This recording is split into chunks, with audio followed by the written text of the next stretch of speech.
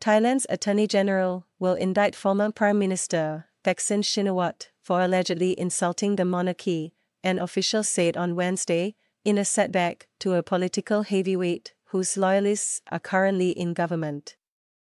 The complaint, lodged by the royalist military that ousted the government of his sister, Yingluck Shinawatra, had stemmed from an interview the influential tycoon gave to foreign media in 2015.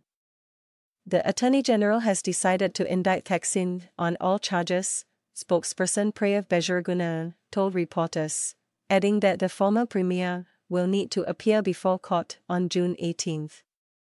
Other charges against the former premier include breaching a computer crime law. Thaksin's lawyer Winit Chatmantri told Reuters that his client could not appear at Wednesday's hearing due to a COVID-19 infection.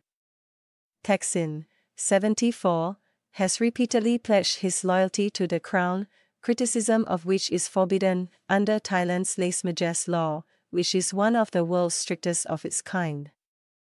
The billionaire, who was convicted of abuse of power and conflicts of interest, was released on parole in February after 6 months in detention.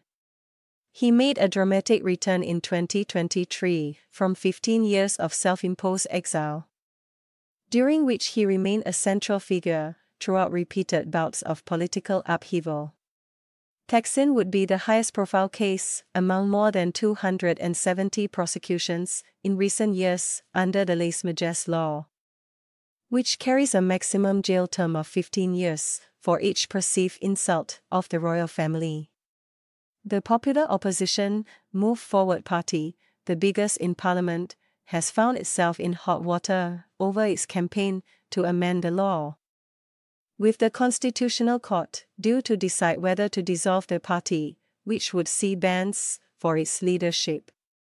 Thaksin, the founder of the populist juggernaut Pheu Thai, has seen his family's parties win all but one election since 2001, with 3 Shinawatra governments toppled by coups or court rulings. His return and relatively short time in detention fueled speculation he had struck a deal with his bitter rivals in the conservative establishment and military, which he has long blamed for trying to stifle pro-Thaksin governments. His allies have denied any such deal.